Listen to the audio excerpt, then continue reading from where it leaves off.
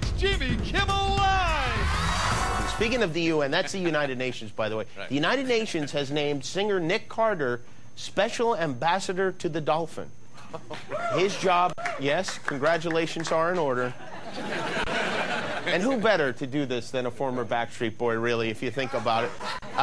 He will be the guy who helps, like, make us aware of dolphins and that they're endangered and all that stuff. It's a weird choice. You'd think the dolphins could at least get Lance Bass or something, but... And it's especially confusing because, as you'll see here, Nick Carter doesn't even get along with dolphins. When I broke up with Paris, this guy takes her out, gets roses. The next day I find phone in the car, and who is it? It's his phone taking a picture of her smiling like this in my Cadillac. But I never did anything with her. Never touched her. When I told him I'm over, and he goes out with her again. Oh, they see.